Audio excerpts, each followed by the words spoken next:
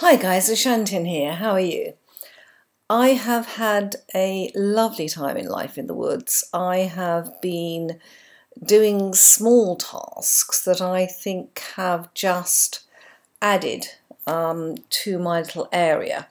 For example, now that I have a silk touch shovel, it's a difficult one to say, you can see that I have changed the glass behind me here to match the rest of the house, and I think it looks a little bit more appropriate for this style of house than the rather basic glass I had. And of course I've been able to save all the blocks of glass that I had. Other things I've been doing, I found I had rather a nice area outside here. I was faffing around with this front bit. I have levelled this off, and I was thinking about putting tubs of flowers all along the edge here, but I don't think it's going to look very good. I've tried different coloured tubs and I'm not sure I like it, so I think I might just put carpenter's blocks all along, including the red bit, because I've used carpenter's blocks here on this path, which is new, and now that I have the silk touch shovel, covering them in earth and grass has given a lovely look to it. I know a friend of mine, MJ, the one thing he wants above all else is half slabs in earth, and it makes such a difference. I've been working on this lake quite subtly. I can see it from my front door, and I have actually added more flowers on that hillside. I have put some of the water lilies I've been collecting into this little part, and I've added a few more flowers and a bit more feathery grass all around. I've also added these rather nice European burreed. If I see any more of those, I'm going to get them. They're very, very pretty for lakes and flowers. So this is a new path, and I like it very much. Starting to expand through the whole area, as one does. So that's all work in progress. I have been building a railway, and there is one particular corner I am actually disguising it because it's rather brutal.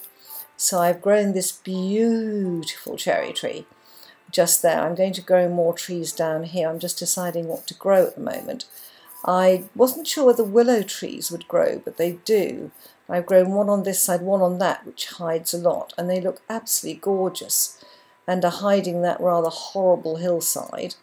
And as you will remember, I was putting hanging vines to see if I could cover some of the brutality, and I may have overdone it. It's looking quite spectacular up there. It's going to look amazing when it all comes down. So that was an experiment that worked, and it does grow down the cliff. So all our hillside gardening, and then up there, can you see where my cursor is? This railway goes round a corner, and that corner is accessible by mobs, friendly mobs and unfriendly ones, and there's a particular pig that likes walking onto the track. A friend of mine, Dog, uses bamboos as fence, and I thought that was a really good idea, so I put some bamboo up there, and not only does it stop the mobs coming onto the track, but it also, I think, provides a little bit of interest in that hillside. These hillsides are so boring, but they won't be by the time I've finished. The garden over here continues to expand. That is a self-planted tree, which I'm quite happy with. I'm growing leeks, cows, everything. Nice little rows of vegetables, all looking very, very much sorted out. So this is all good stuff. So you can have so much fun faffing about the small things. I think one of my next tasks is going to be to raise these on carpenter's fences and make them look a little bit more like lampposts. I think that would be a very good look.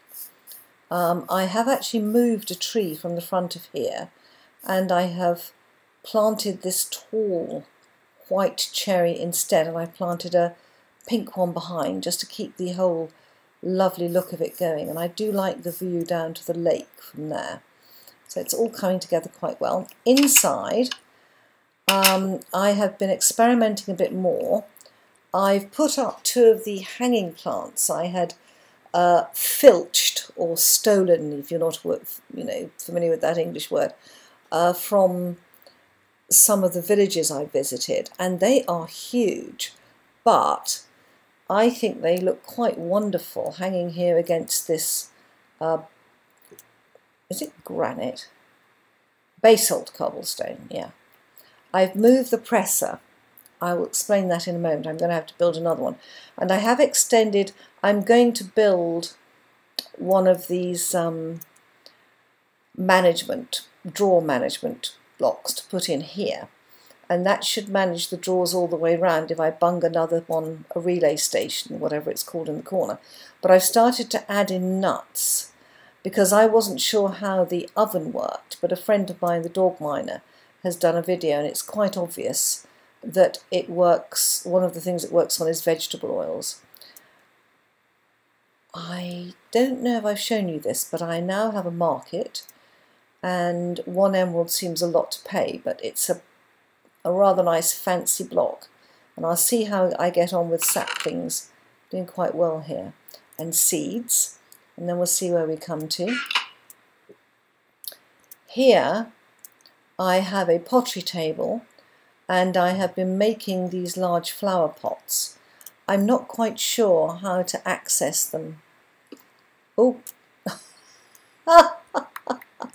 not like that. I've been watching Fedron's videos right from the beginning.